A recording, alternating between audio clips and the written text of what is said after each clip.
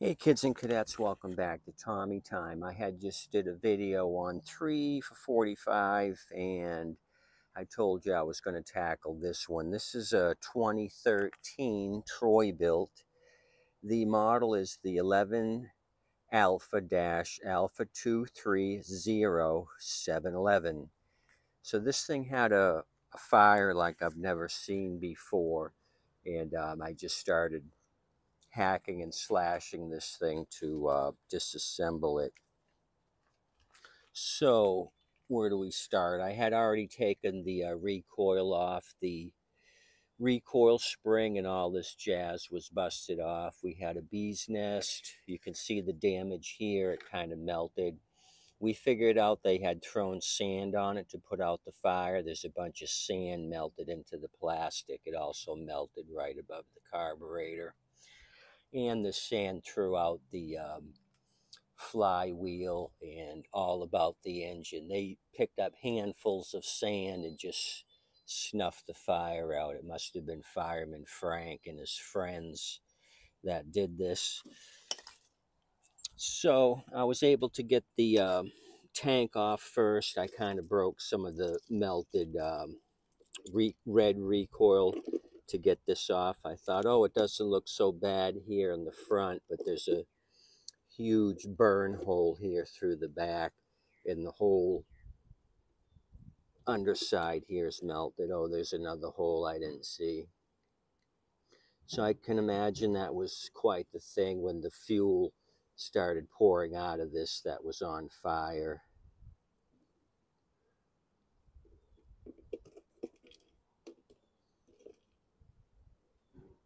So that shot, I was able to break away some of the melted plastic around the screws. I got all the screws out, so this pulled off.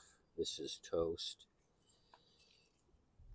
The breather hose here, I just yanked on that. That came apart, totally melted there.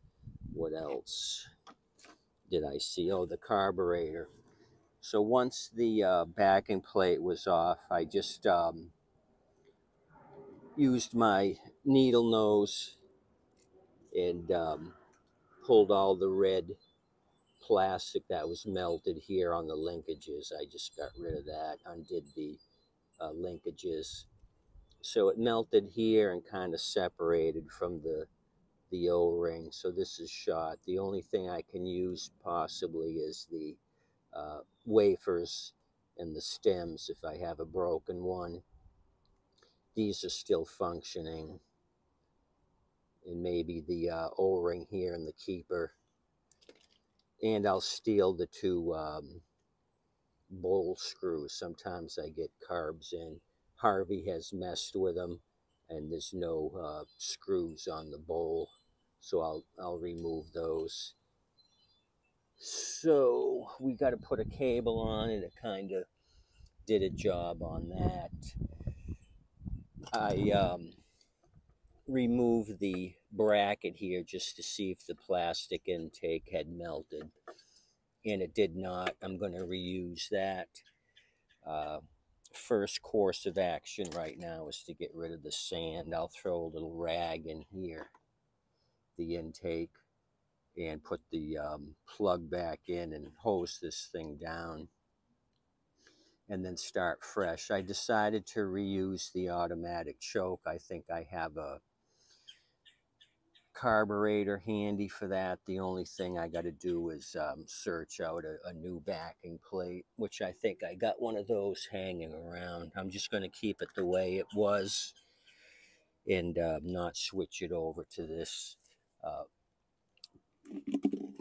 push bulb priming system. I'll save this for something else. My scrappers, I keep wanting to say stole. He had to pay for this at the scrap yard. He said I think the deck on this machine where he got this was toast, and he asked if he could pull some plastic parts off, and he paid for these. So we got another breather tube, which I need. And I got to switch the recoil cup to the 4 chimney and not the 4 pointy. So I ordered 5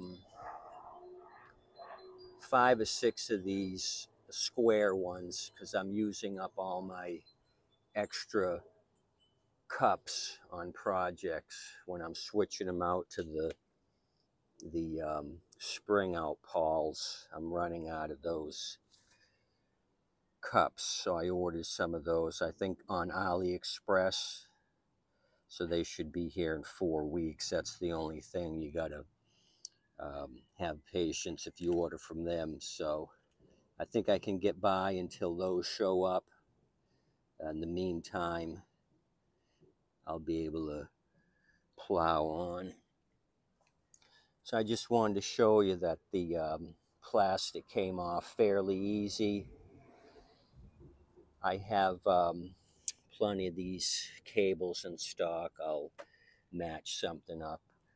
And this whole thing's going in the trash. I may save the straight pawl, but that looks like it's worn. It's got a couple of grooves in it, so this thing is shot as well. So there's nothing really here I can use. If the rope is not burnt up, which I don't think it is, maybe I can use the rope and the handle for another one.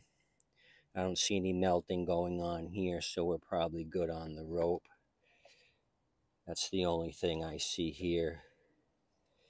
And the hornet's nest, that's going to get recycled. So there you go. Quick tear down look at this 2013 Troy-Bilt. Quite the thing. Whoever owned this probably panicked. I know I would, having a machine burn up on you right in front of your eyes. So there you go. I wanted to mention I'll reuse this recoil. I kind of followed the kill wire all the way down underneath up to the linkage, and I don't feel any burn marks on this. I think it was away from the fire on this side, and I don't see any melting here or over here on the plastic or the rubber. This is going to get reused. The issue I would have if the wire was burned is that the wire would come in contact with the base of the recoil, and any little movement could possibly ground out the mower randomly, and that would be a pisser. Try to decipher that. So you can see it's kind of hitting metal here, but there's the plastic coating is still on it. If that was bare metal, any jumping around would intermittently ground out the coil. So you'd have to be Steve the Sleuth and figure out why the damn thing is dying out and dying out. Okay, I'm going to round up some parts here, do a little scavenger hunt, try to put this thing back together. As always, please tip your waitress and waitstaff. Have a good day. These other 2 projects will come later. The 2007 Crafty, and then the 2017 Honda powered Troy-Bilt TB240. Deck shot on this, and this is a 3-legged dog on the Crafty.